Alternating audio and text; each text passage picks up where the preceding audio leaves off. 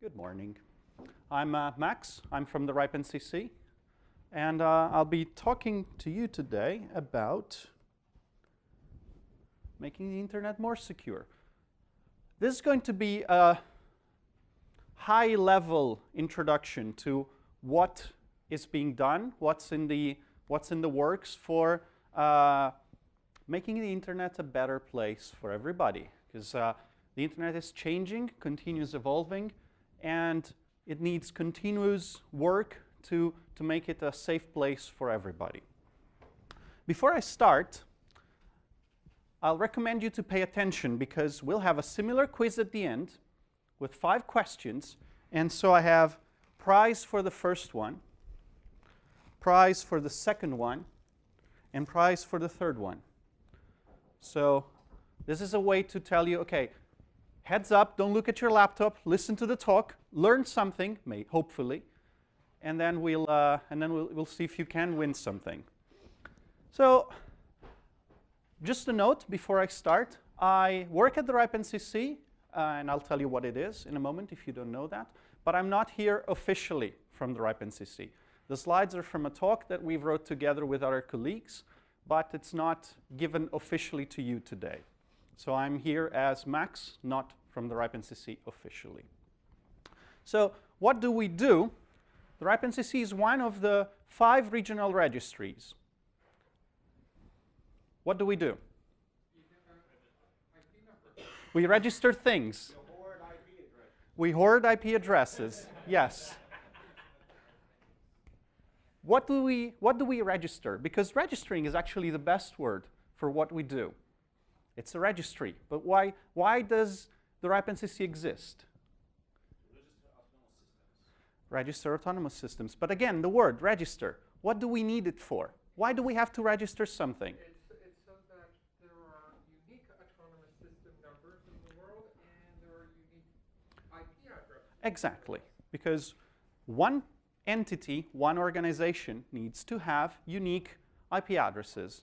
Otherwise, you end up in the same situation some people ran into when they started using internally to their network with a carrier-grade NAT. They thought, oh, I see these networks are not being used by anybody on the internet, 5/8, and they started using them internally.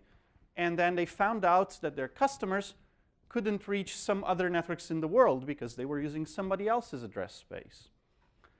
So the registries are needed because somebody needs to keep track of all these things. So to compete with the talk in the other room, do you know who started all this? Let's talk about history a little bit. You know who started all this? Because this is the evolution, the idea that will be important for the rest of the talk. Well, wasn't it like Van Clee and he kept it in a little notebook? Exactly. Jon Postel. He started calling himself the IANA and started writing on a notebook, hardware one, real notebook, IP addresses. Like who is getting what. And he did it in California. He was working at UCLA and started taking care of registering who was using what. And at the time, if somebody called, even from Europe, you would physically call John and ask for IP addresses. And John would give you, depending on your size, /16, /24, or /8. Because there wasn't classless addressing like we have today. You had either 1, 2, or 3. Pick one. It was A, B, or C. Yeah, A, B, or C, yes. But 1, 2, or 3 was like, choose one. How big are you? I don't know, but choose one. What do you want? The /8, the /16, or /24? So this was because they thought, at the time, the internet wouldn't become what we have today. But then in 1992, somebody in Europe decided, okay, we need something here. And I always try to attribute this to the lazy Italians who didn't want to wake up at night to call Jon Postel in the US. So they started RIPE, Réseau IP Européen, French, when French was a cool language still. Then they added NCC. You know, réseau means networks. European IP networks, basically, and then NCC stands for Network Coordination Center. So we repeat ourselves in the name. Anyway, we are part of a larger group. We are a not-for-profit organization. Our office is actually, we couldn't find a perfect picture of our office, but our office is actually this building here on the edge. So it's just that. And actually, not even that, because we don't have any part of that office in that corner. We're actually here. So if you look for the post office when you're in the city center in Amsterdam, you'll actually get to our office, because it used to be the main post office. Anyway, we are a not-for-profit organization, and we have 13,000 members. Members who can just register. You can be a single person, register by yourself, or you can be a large organization. So we have both organizations such as IBM, Deutsche Telekom, and single persons becoming members. Anybody can do that. Anybody can become a member. Anybody can just get his or her own resources. I told you we are a network of 5 regional registries. So you might know that here in North America, you have ERIN. So I will try to pick some of the differences between how things are done in Europe and how things can be done in the US during this talk. Then you have LACNIC, you have AFRINIC, and you have APINIC.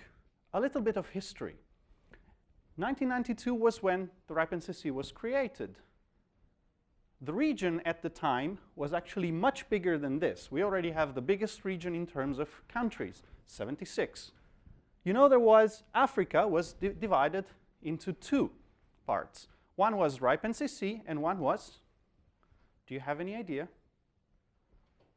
ERIN. So ERIN used to manage IP addresses for South Africa as well, the southern part of Africa. The division was made, and this is a nice historical thing. There's a fiber that cuts Africa in 2 parts. And that was the way geeks decided, let's define how Africa can be divided. There's a fiber path in here. Let's do that. So Northern Africa was RIPE, and Southern Africa was ERIN. Then in 2006, AFRINIC was started. Then what do? We give you IP addresses if you want them. We give you IPv6 addresses. We give you autonomous system numbers. But what else does the RIPE-NCC do for the good of the internet? You gave me a little white box that's sitting there in my I have one. I have more here. We have RIPE Atlas. Because we have 13,000 members, and they all pay a membership fee every year, so we have to justify what they pay. Not only for IP addresses, we have to do something to show them, oh, we're here, we're needed. But we do this, RIPE Atlas. It's a project where you can host one of the probes, we send it out to you for free, and you get to become part of the biggest measurement system for the internet. You can then run your own measurements. You host a probe, you get points, and you can run your own measurements. But let me go on, because I don't want this to become a talk about what the RIPE-NCC does. You can go and find it out by yourself. The other thing we do is run KRoot, and this is the last thing I'll tell you. We run KRoot, the root DNS server. Now, the agenda. What am I going to tell you about today? I'm going to tell you about new TLDs, because things are changing also in names, not only numbers. Not only we have IPv6, we have stuff changing in DNS as well. We have DNSSEC, IPv6, and then we have routing with RPKI, BGPsec, HomeNet, which is not really a security protocol, but it's going to change a lot in our houses. So this is what we're going to talk about today. So repeat with me. The internet is a dangerous place. Why is it changing? Why is it dangerous, and why is it changing? Because we have people, because we have devices, because every device needs an IP address. Every device needs to reach the internet, and the internet is a dangerous place. So we have to pay attention. It has become a critical part of our lives. We all depend on it. I mean, when I'm traveling and I cannot access Google or Facebook, and I can't see kittens where I am. I feel a bit lost, I have to say. So the internet is part of our lives. We have applications that we couldn't even think about 5, 10 years ago. I've gotten to know that trains in the German system now require 32 addresses per seat. Every seat needs 32 addresses. Why? Well, comfort services, you know, they have a system where you try to find your seat, and actually you have to look up and check your name on the seat, because there's a central system that dispatches the names of the people who booked the seat. So you see who's sitting there. They have sensors that tell the train conductor if you're sitting at your seat or not. So they know how much capacity the train has, live. And not only the address has to be unique on the train, it has to be unique on the whole system. All across Germany, and actually neighboring countries, because trains from that part of the world travel in Switzerland, Italy, well, I hope for them not, France, Belgium, Netherlands, and so on, Poland, and so on. So we need all these changes because we come up with different ideas. So first of all, the TLDs, names. You know, we used to have a simple world with .coms, with all the generic TLDs, .com, .org, .net, .info, biz name. This was the first wave of new TLDs. Then we have the country code TLDs, .ch, .nl, Saudi Arabia. Then there's a list of .io, those little islands in the middle of nowhere that found out, oh, we can make money with domain names. And also, for example, Montenegro. Who knows Montenegro? What the country code for Montenegro? Ha! .me. They're making lots of money just because they were so lucky to get .me from their country code. So they're making lots of money just because of that. And then we have infrastructural top-level domains. .arpa and .ip6 for reverse in IPv6. Don't ask me why it's just IP6. I don't know. I don't want to know. We keep on seeing requests to us for IPv6 delegations, .ipv6 delegations, but it's IP6. I don't know why. I don't want to know. But then things changed. And the one on the top is .iran. The one below that, I have no idea. This one, I have no idea either. I just copy and pasted them. But these are valid top-level domain names. I'm happy we're coming up with this. I have a colleague who registered a nice domain name in hieroglyphics. Then he doesn't know how to use it. No, that's not true. But then you get into the trouble of telling somebody, OK, how can you send me an email to that address? Or we cover, as you could see, the Middle East. So sometimes I go to the Middle East and I get business cards and they have something like that written. Can you send me an email to this address? I can't do copy and paste and from a business card. So I have no idea how to send you an email. I'm sorry. Or actually, I have a few .family domain names for my family name, my girlfriend's family name, and so on. And I offer free mailboxes to whoever has the same surname.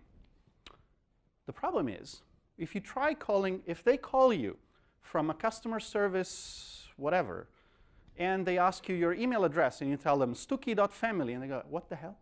What is that? Because it doesn't fit in their scheme of how a domain name is made. And then on top of this, you have all the fake domains that are being registered, because the idea of having domain names, the idea of extending the TLD namespace was to make sure that we would have new space for new entrants, new namespace for new entrants, new people who set up new companies, and they couldn't find a viable .com, .net, .biz domain. So we started expanding it and making it bigger. But bigger doesn't mean that it's going to be more secure. It means that I can register more domain names with fake names to go to people and trick them into buying my services, which maybe they don't want. So this doesn't make it all more secure. So we don't know. And you have new TLDs with whatever you want, whatever you would like. You know, I was so fascinated when an Italian company that everybody hates in Italy actually won the auction against Amazon and Google to get .cloud. And in Italy, we were all looking at it like, how could it be possible? How did they win against them? It's just a matter of how much you bid for getting your top-level domain.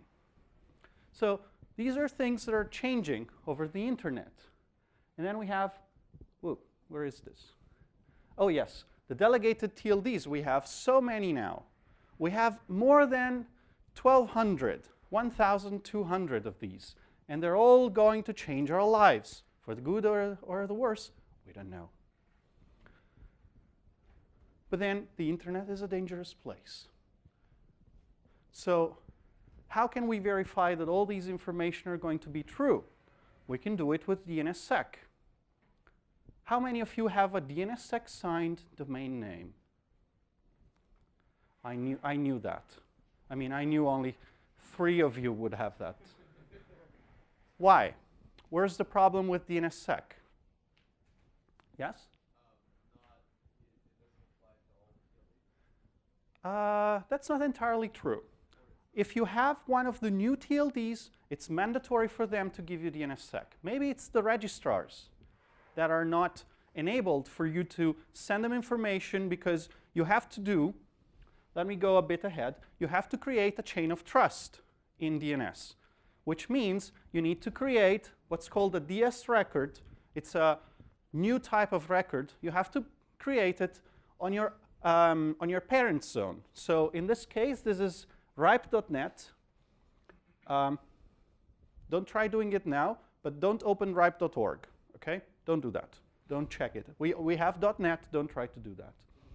So we have ripe.net, and we have .net here. So we have DNS key and DS records. We have to create a chain of trust. So we have specific records in DNS where we publicly give all our data about keys and about signatures.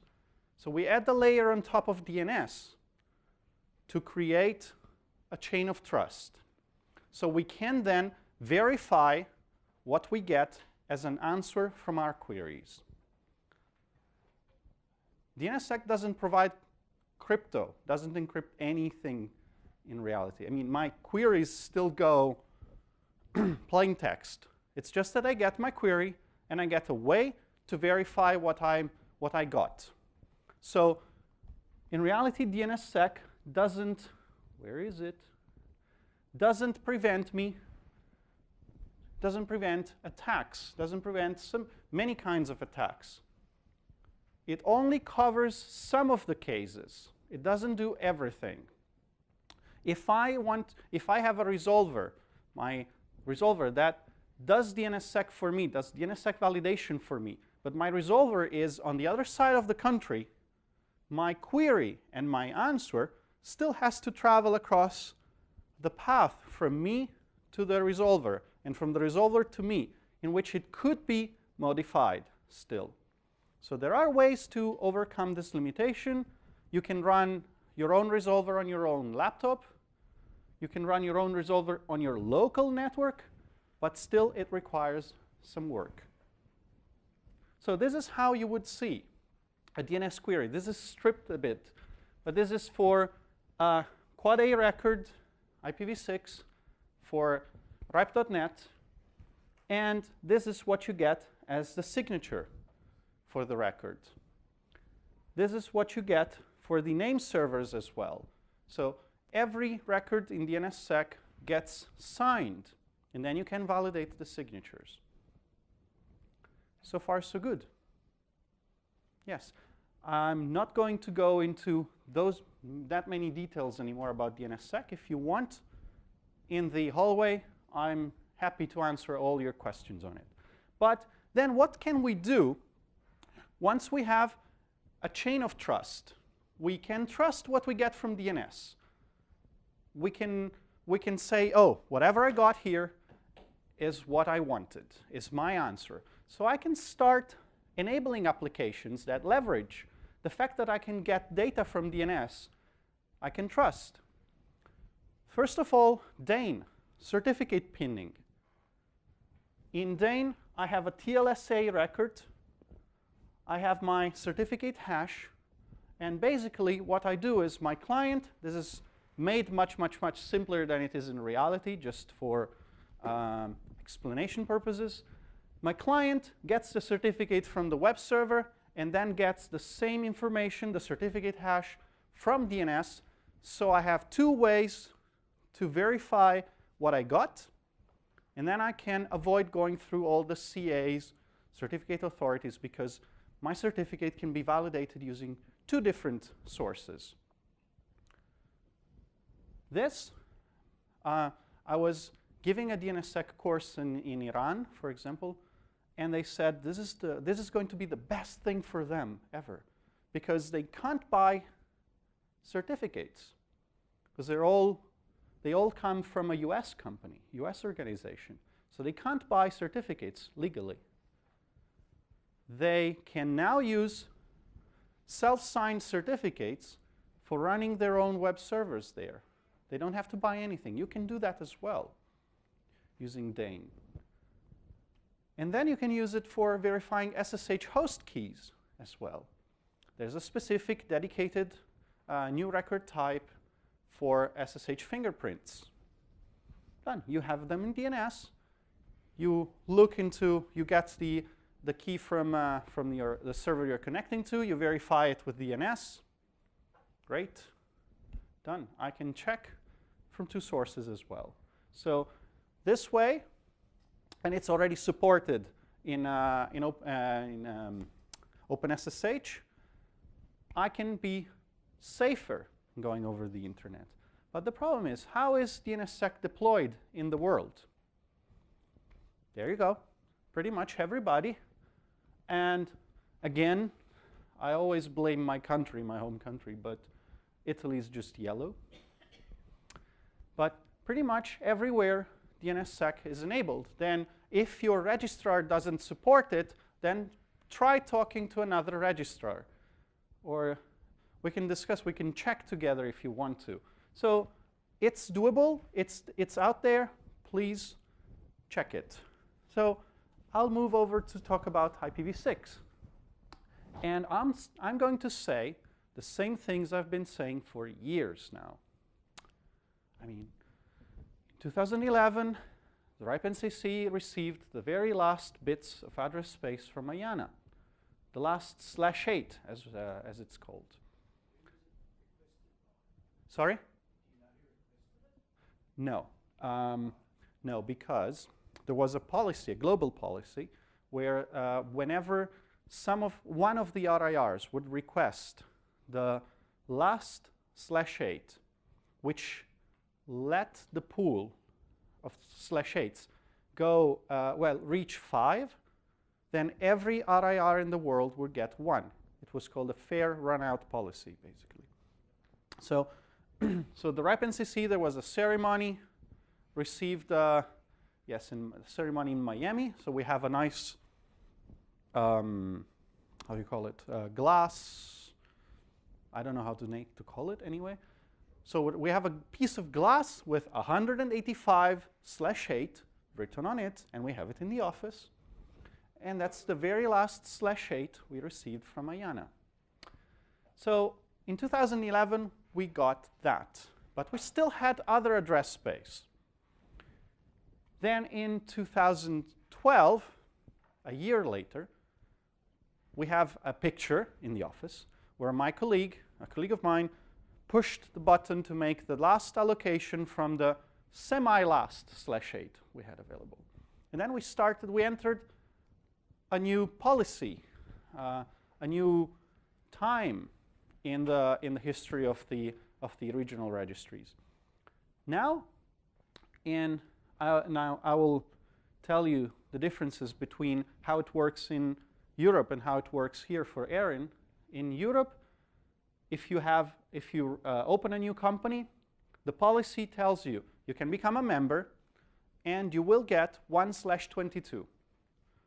Independently, if you come and tell us you already have 100 million customers, or you're just starting up and it's a one-man business, we will give you 1/22, 1,000 addresses.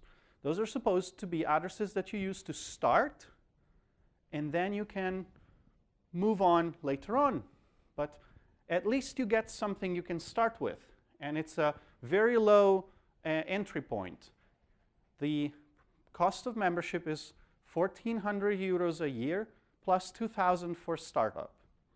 And then you have to keep your addresses before you can transfer them for 2 years. So we have started this, and the idea for having this policy was that at the time the RIPE NCC had 8,000 members. In a /8 you have 16,000 /22s. So the idea was everybody can get one, and then we leave space for 8,000 new members for the rest of the time of the regional registry. So it was meant to be a fair way of guaranteeing new entrants with enough address space to start, at least. The difference with Erin is that Erin didn't get such a policy, and Erin ran out of addresses in January. So if you are a new business in North America, you have to get into a waiting list to get IP addresses, because this is the remaining address pool for the RIPE NCC. Because every 6 months, you can see actually the addresses in the pool have grown since 2012, actually since 2014. Because there is a global policy where IANA recovers address space from legacy, basically whatever John Postel had assigned to somebody, and that somebody is not using them anymore. They try to chase that person or organization. If they can't make it, they reclaim the space, and then every 6 months, that space is given back to the regional registries. And those are the spikes you see here. Those are IPv4 addresses that got into the pool of available addresses in the RIPE region. Now, this also happens to Erin, of course. I think this was a /13, then 14, 15, and then 16. So every 6 months, regional registries get a smaller chunk of address space, smaller and smaller every time. And that's it. So every 6 months, there will be somebody in Erin who's on the waiting list and will be able to get addresses. The others on the waiting list, they'll have to wait. There's a lot of discussion going around on the way the RIPE policy is, because people think it's not fair, because people think they should get more addresses. We don't know. The way it is right now guarantees that people can join, can get addresses, and at least start the business. But what can you do with IP addresses? They have a value. They have a value between $10 and $14 each. So now don't make calculations on how many addresses you have and how much money you're sitting on. Okay? But you can transfer them. You can transfer addresses. How does it work? You can transfer them between members, and that's the same for RIPE and Erin. You can transfer them through a merger or acquisition. And since the internet is not a safe place, sometimes this is used for transferring addresses, saying, oh, I bought that other company, I want their addresses. This is used. From legacy space or inter-RIR. You can have an inter-RIR transfer. Move addresses from a regional registry to the other. There needs to be an agreement, so only 3 types are possible. Between APNIC and Erin, between Erin and RIPE, and between RIPE and APNIC. The other 2 registries, not possible at the time, because the 2 registries need to have compatible policies. to transfer addresses. And of course, Afrinic still has lots of IP addresses. They still have almost 2/8 available. So they don't want to open that to transfers to other regions at the moment, because the internet is a dangerous place and things can go wrong. So you can either transfer addresses or run a carrier-grade NAT. And how many of you are customers of ISPs who have a carrier-grade NAT? A few. You work for one. Okay, what are the problems for you? You have a carrier-grade NAT. When we implemented NAT in a lot of our sites, we kind of offered the customers, because most of our customers were getting a public address, right? And many of them didn't notice, right? Okay. As soon as we offered them a NAT, for customers who did notice on a case-by-case basis that all their incoming connections stopped working. Yeah. Right? Or depending on what applications they're running, they might run into troubles. Okay, but my question is, how much administrative burden do you have because of that? Less than we thought we would. Okay, that's a good news actually. Yeah. Okay, because do you have requirements? You're here. You're based in the U.S. or Canada? Based in Ottawa. In Ottawa. Okay. What are the requirements if you run a carrier-grade NAT? Data retention. How is that? Yeah, well, that's something we've just implemented this, and that's something we're okay. still working on. Tracking all the NAT translations for things like copyright infringement notices and stuff like yeah. that. Because it's a huge amount of data that we now have to follow the NAT path back to who downloaded that particular movie, right? So we can record that, because of Canadian copyright law says we have to forward the notice. Yep.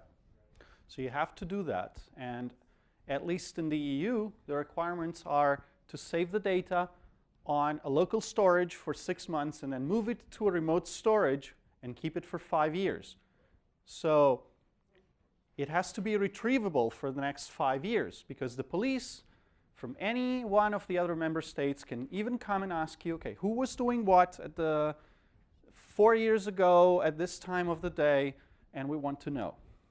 So please tell us.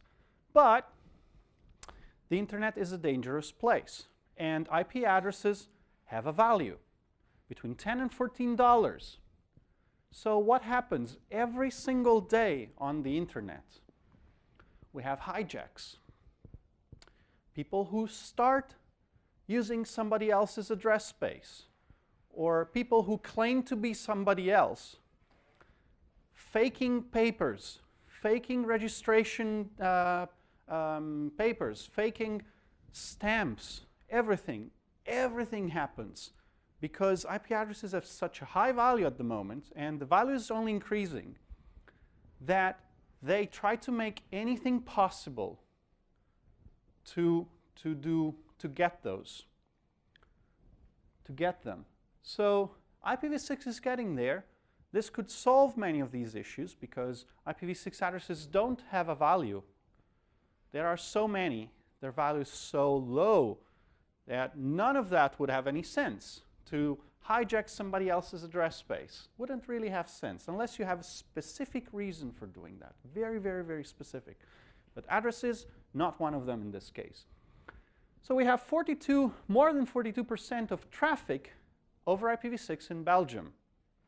Belgium has a particular history. They have an IPv6 task force, and they have 2 big telcos in the country. They were sitting in the IPv6 task force, and one of the 2 started saying, oh, we will implement IPv6 in 9 months in our network. And the other one felt compelled to say something, and they said, oh, no, we will do it in 6 months. So the first one felt, oh, if they can do it in 6, we can do it in 3. So they claimed they would do that in 3 months. And then they all agreed that in 3 months, they would both have IPv6 running, and that's what happened. So the goal is for them, in a few months, to have more than 50% of the Belgian traffic over IPv6. That's happening. US is at 27%. How many of you have IPv6 at home? At home, running. Well, sorry? Not in US. You're in Germany. You're in Germany, I know. Canada? Like to. Yes. Then where does that 27% come from? Because you didn't make up for a quarter of the room. Where does that come from? Yeah, but how? No, you said that. Cell phones, mobile operators. Because mobile operators are running out of addresses and they have no other option. So they implement NAT64. NAT64 gives them the ability to give your phone just IPv6 only and then NAT you into IPv4 if you need that. So that's where all that 27% of traffic comes from.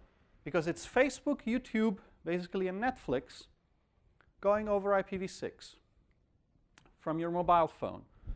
Then you have 8% in Canada and more than 10% in France, Germany, UK, Switzerland, Peru. The only spot in South America. And you know why? Well, this is not going, this doesn't need to go really public, but well, Peru is the test trial for Telefónica de España, the Spanish phone company. They're trying IPv6 in Peru, see how it goes, and then they bring it in the country. So this is happening. This is all happening. This is how the traffic is going. Traffic is going up. We have a total 12% of traffic over IPv6 in the world right now. But the internet is a dangerous place. So we need routing, we need to change it, and we need to add crypto to something that's already so complicated that a handful of people actually understand it in the world. Are you talking about BGP? Also, yes, that's what I'm talking about. So we have had incidents in the past, and I guess many of you heard about YouTube and Pakistan Telecom. Pakistan Telecom apparently fat-fingering a configuration file and starting to announce YouTube's address space. So what they did was, for 2 hours, YouTube was completely down all over the world because their provider, the provider from Pakistan Telecom, their Tier 1 ISP, didn't have any filters enabled, got all the information from them, replicated it all over the world, and YouTube was taken offline for 2 hours, basically. This was a nice one. A nicer one was an afternoon, which I still remember from some years ago, where someone in Czech Republic was configuring a new device they got, and it was a nice new MikroTik router. So they wanted to do a prepend in BGP. They set a prepend, and that's what they wanted to set. Actually, you don't do it this way in MikroTik. You do it this way. You set just the number of prepends, and you don't set the string you want to prepend. But that's what they did because they didn't run the manuals, apparently. So That's easy to understand if you've seen the MikroTik manuals. yes, I understand. But then the rest of 47,868 divided by 256, because, of course, overflows, the rest was 252. And that's what that's the number of prepends that actually they set in MikroTik. So their AS path was prepended 252 times. And whoever was more than 3 AS numbers away from them would have their sessions reset all afternoon long until you found out, oh, those guys in Czech Republic. And it took a whole afternoon for us to find out. But you said it triggered a bug in the Cisco devices. Yes, Cisco devices. But imagine I have a whole plethora of Cisco devices where the sessions keep on resetting. And even if I have a Juniper device downwards, then the changes in my topology will trigger my, how's it called, the BGP dampening, flat dampening. So gone, fun for a whole afternoon. And then somebody, this is more recent, 2012, I think. It was only noticed after a couple of years. analyzing some BGP feeds from that day because of other issues. And I found out that for an afternoon, all the traffic that was amongst other networks, it was like 200 different networks, had their whole traffic redirected to, somewhere in Kiev and then back to their destinations.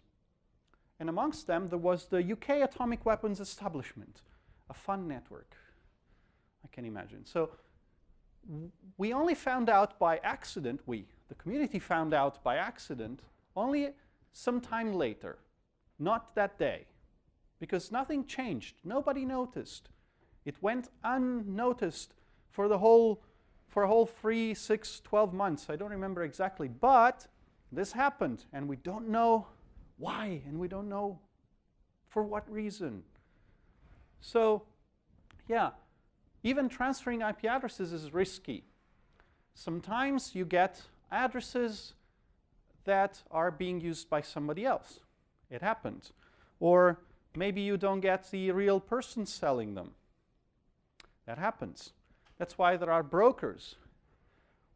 Or you can get unused address space that somebody thought was unused and then tried to sell it to you. This happens because the internet is a dangerous place. And then you have geolocation that doesn't get updated. I have a friend in Italy who decided to buy a network from Iran a few years ago. And for a whole year, his customers couldn't go to YouTube, couldn't go to Google, couldn't go to all the American websites because they were just firewalled out. So it takes a long time when you do that because people have to keep other people outside of networks because the internet is a dangerous place. It was bad enough that where I am, the world thought we were in downtown Toronto. There you go. There you go. Geolocation takes time to update because it's more of an art than a specific science. And then spammers need addresses as well.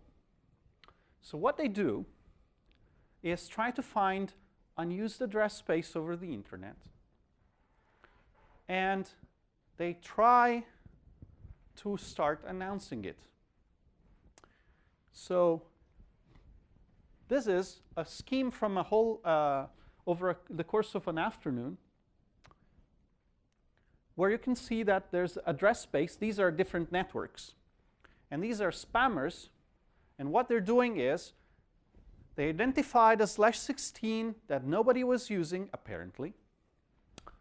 And they started with a quick BGP announcement. Let's see if somebody notices. And then when they found out everything was fine, said, OK, let's move to the next one, to the next 5, 6 networks, start announcing them, spam everything we can out of it. And then when we find out that the blacklists got us, move to the next one. And they kept on doing it for the whole afternoon. This happens every day. This happens every day because the internet is a dangerous place. And how can we fix this? BCP 38, best common practices. Does anybody know what they involve? Yeah? Filtering IP address, filtering traffic so that your downstream can only send from source addresses. Exactly. Set up appropriate filtering between you, your upstreams, and your downstreams first. Then filter out the bogons, all the networks that are not supposed to be on the internet, filter them out. So things like the one from the previous slide don't happen. And then what else? RPF, reverse path forwarding. So I have there's a specific command in all the router vendors where I tell the router, check that you have a route. When you receive a packet over an interface, check you have a route that corresponds to where that packet comes from. Make sure you have it.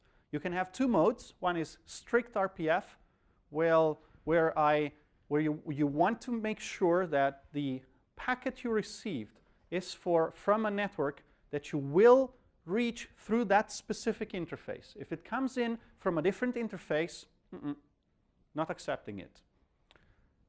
Second, loose mode is I just make sure I have a route for that network in my routing table. Then with this, a lot of these incidents will not happen. And then we have RPKI. We have also BGPsec. We have everything. How does RPKI work? I have to go quicker, I think. RPKI gives me the ability to answer a question. Where is this network supposed to come from? Who is supposed to be originating this network? And how do I do that? I do that with the regional registries, as it is implemented right now. Anybody could run RPKI on their own, but the easiest way is to do it through your regional registries. The regional registries create what's called a ROA, Root Origin Authorization. The ROA is just a file that tells me this AS number is supposed to be announcing this network up to this prefix.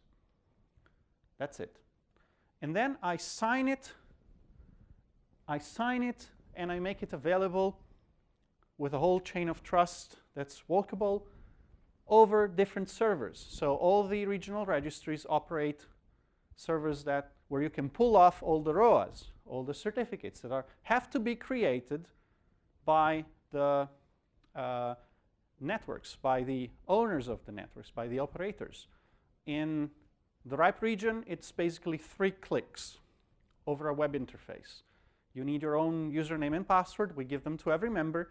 You just go there, 3 clicks. And it's not that much difficult in ARIN either. So you go there and you create those. And then you run a software inside your network. There's one implementation at the moment from the RIPE NCC. But basically, that software gets all the ROAs from all the 5 regional registries, tries to walk the chain of trust. If that works, the ROA is considered valid, and then it's put into a validated cache. And then the routers have a protocol called RTR, RPKI RTR, where they ask the validator, give me all the valid ROAs you have.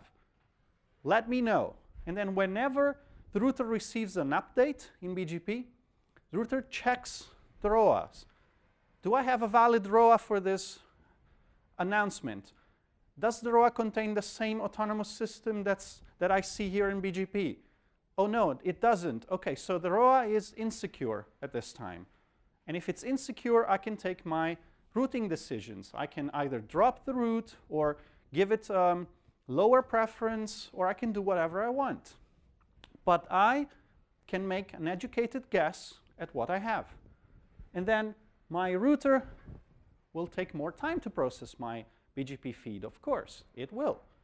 But it will make everything more secure. And on top of this, we have the next step, BGPsec. Because I told you the ROAs only certify the beginning of my AS path. But whatever happened to the UK weapons and atomic whatever was just a redirection of the traffic. I wouldn't see much difference if I were just using RPKI to see those routing hijacks. Somebody else is looking at the traffic. With a BGPsec, sorry for the wall of text here, with BGPsec, I certify the whole AS path, because every router in the middle takes the routing announcement. When it adds its own AS number, it assigns the whole announcement and signs the information in there. So the whole AS path is basically a chain of trust that I can walk, and I can verify whenever I receive an announcement, and I can check that what happened in the path is what was supposed to happen. So BGPsec adds on top of RPKI because it starts from RPKI, but it gives me a validation of the whole chain. So with that, I can make everything a little bit more secure. And this is much it. Because last, I'm going to talk about HomeNet. Has anybody ever heard of it? Yes? There's a working group in the ITF. This is probably not going to make your internet more secure, but it's going to make your life easier. Because in HomeNet, one of the main features is that I have a router, and my router has 5, 7, 20 switch ports in the back. And up until now, you had to connect the WAN on the WAN port, the LAN on the LAN ports, and so on. With HomeNet, this goes away. So I can make my mom happier because I can tell her that she can connect everything she wants on every port she wants. Because HomeNet makes it easier to identify what's the outside interface and the inside interface. If there's a DHCPv6 speaking, it's an outside interface. If it's not, nothing. It's an internal interface. But what does it add to me? Why does it add a little bit of security to my networks? It's because with HomeNet, imagine we have a house and we get a /56 for the house, and this is just IPv6 because HomeNet was built with IPv6 in mind. Basically, every segment inside my network, in my house, gets a different /64, a different local network. And everything happens at layer 3 between all these networks.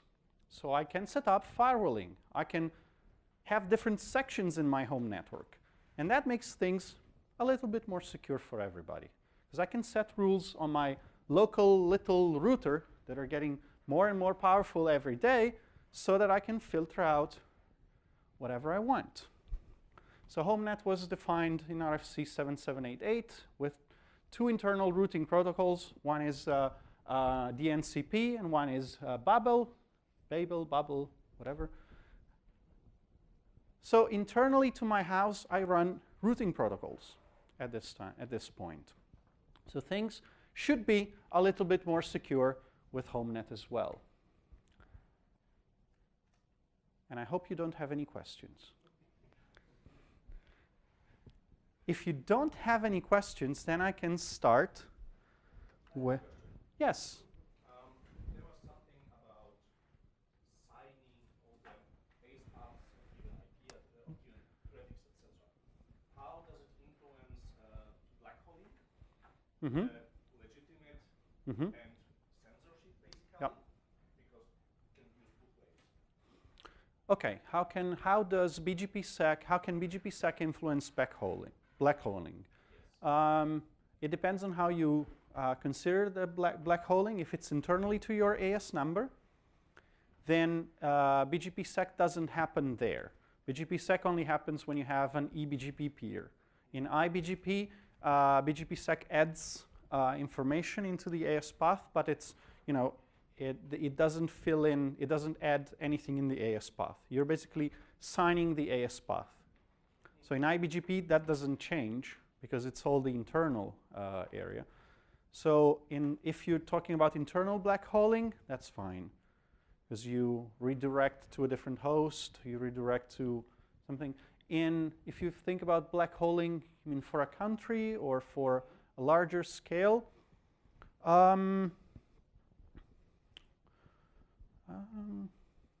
it's actually a good question that I hadn't thought about. Yes, but at the same time, how, the question is, how do you implement black holing at a country level in this case, using BGP? Not necessarily. I also asked, will it finally stop stupid people from stupid black holing? Because there are bad solutions. I had a very bad adventure with, I don't remember, one of the transatlantic owners of the fighters. Okay.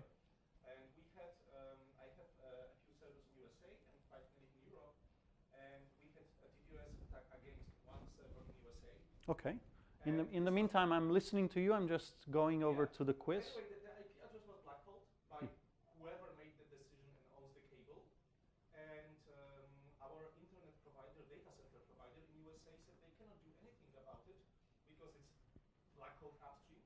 And even the DDoS mitigation service couldn't do anything because it was like blackholed like half of the world. I think the provider was Telia Okay. And of course, no person to reach, nobody to complain. We basically have to move the service to different IP address. Okay. Because the black holing can be using communities. So you can have a specific community telling you black hole this, then you apply a route map to filter that. Or generally, censorship happens in some countries where you have to have all your data flow through the government's network. So your only upstream is going to be the government. So in that case, you could disable BGP-SEC for that peer, because generally you would have that peer that gives you all the networks that you would have to filter, and then BGP-SEC in that case you would be disabling it for that filter, for that particular peer. So that's the way I think I would do that. Okay. But then it doesn't have any influence on you. Basically, what you can do also with RPKI is write your own rules to treat what becomes invalid standing by the ROAs, what is being announced, let's say, from an AS number that's not supposed to be announcing that network. So you can filter it out, or you can give it a lower preference. It depends on how your network is designed and how you want to treat those. Because consider that, well, you give me a good case. In Germany, there was a big telco which wanted to do their own RPKI some time ago.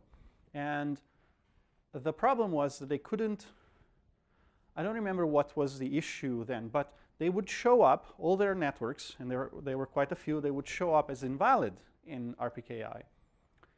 But that would have meant that if you were filtering directly, looking at that, just at that data, you would have taken your customers out from talking to that telco. And I can assume it's a big, I can tell you it was a big one in the country.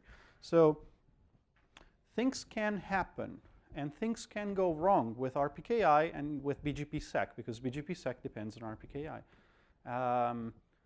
The problem is, how are we going to deal with it? And we still don't know, because it's everything is relatively new. At the moment, we only have a handful of ROAs being signed, rpki.surfnet.nl, and if we check the RPKI dashboard, then if it decides to open up, yeah, there you go. If you check the RIR stats, you'll see that if I make them, if I make them bigger, well, probably you don't see it from there, but I have just 20% of the routes in RIPE in LACNIC are certified. They have a ROA, and 11% in the RIPE NCC. That's 3% and less than 1% in ARIN. So we still have a long way before you can start trusting the system, and before we can start thinking of, oh, what can we do with these issues? Because at present you can't use RPKI, unfortunately, for deciding who's good and who's bad.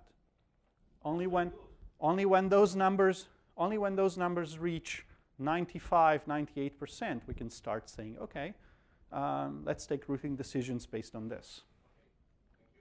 You're welcome.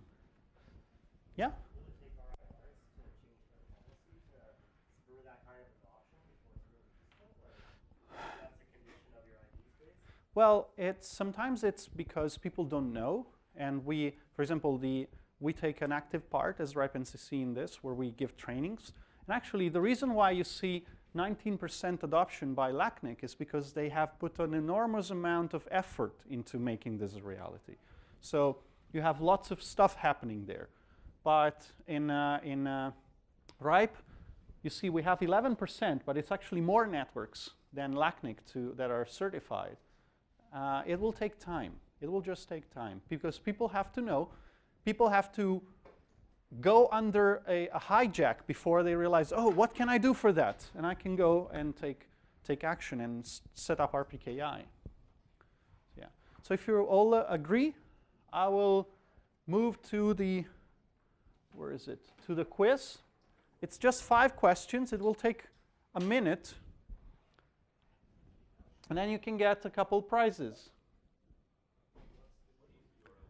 Kahoot.it. And that's the PIN number.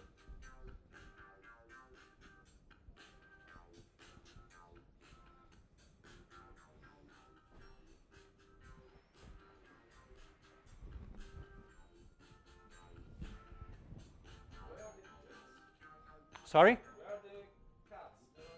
Oh, I don't know how to get the cats.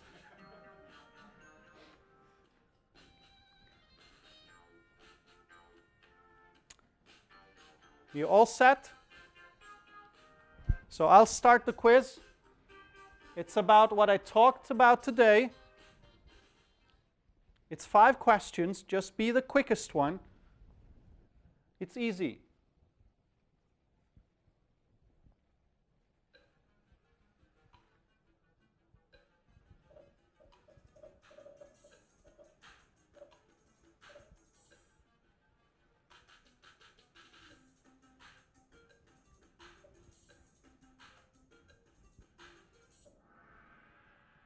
We'll get a validated response.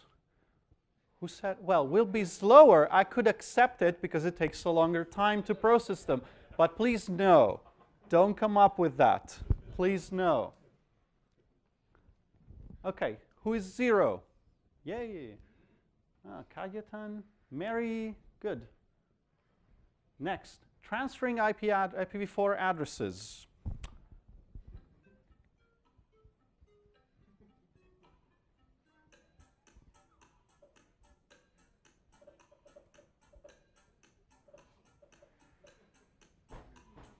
This is tricky.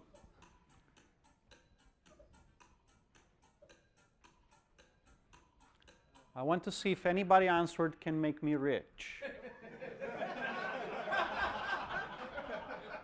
Well done, well done, well done.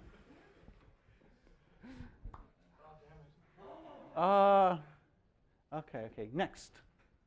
When is IPv6 going to be adopted?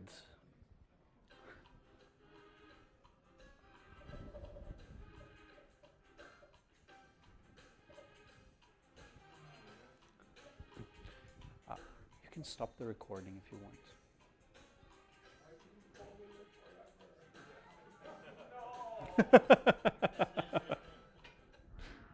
There you go.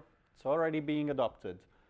I like the 2 people who want IPv4 to live forever. It will live forever in some instances. Of course it will, yes.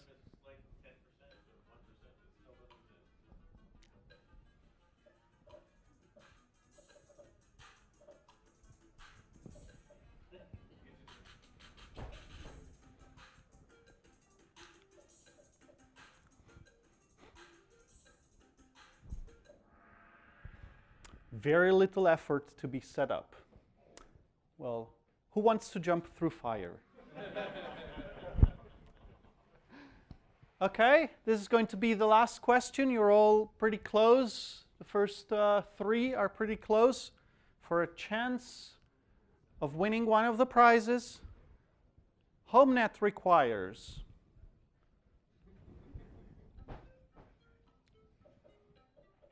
who wants a new car?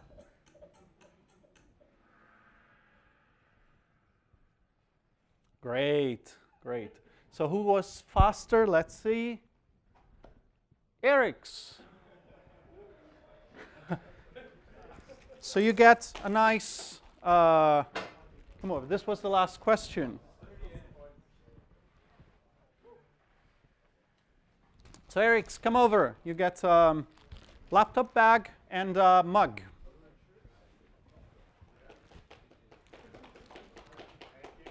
There you go. Thank you for coming. Then second was, I don't remember. Hey, I want the final results. There you go. Benno. Yay. Then you get a travel adapter as well. There you go. And then third, Kifto. There you go. So you get a USB stick and business card holder. Oh, you're welcome. And thank you for coming. I hope you enjoyed it.